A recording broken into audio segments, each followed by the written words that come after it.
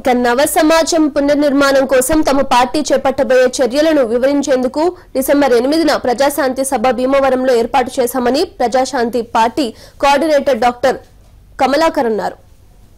Okay, డబ్బులు లేవని భయపడకండి.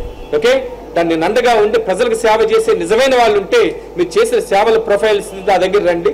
మీ క్వాలిఫికేషన్స్ ని మీ అర్హతల పరిశీలన చేసి మీకు అండగా నేనుండి 170 నియోజకవర్గాల్లోనూ అలాగే అన్ని పార్లమెంట్ స్థానాల్లోనూ కూడా అలాగే ఈ అసెంబ్లీకి అయితే తెలంగాణలో టైం సరిపోలేదు, ఎందుకంటే ముందస్తు ఎన్నికలు రావడంతో పార్లమెంట్ ఎన్నికల్లో అక్కడ ఇక్కడ కూడా పోటీ చేస్తుంది.